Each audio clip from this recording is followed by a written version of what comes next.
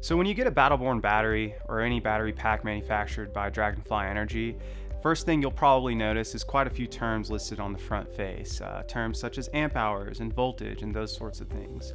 What do all these things really mean? Essentially what we're telling you are the operating limits of your battery. What conditions can it handle, and if you stray out of these conditions, you'll know very quickly you're entering an unsafe condition. So first thing we think about is amp hours. Amp hours are essentially, this battery can provide 100 amps for 1 hour. So if you have something drawing 100 amps, it can supply it for an hour.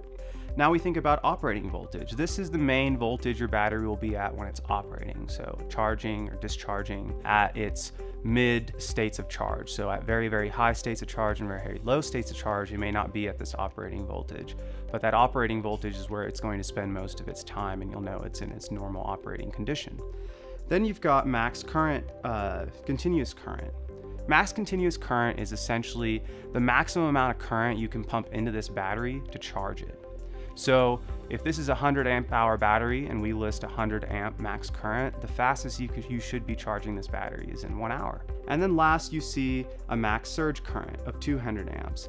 This is the maximum current load the battery system can take, BMS and everything included, before you enter a very unsafe operating regime. So this is 200 amps for 30 seconds.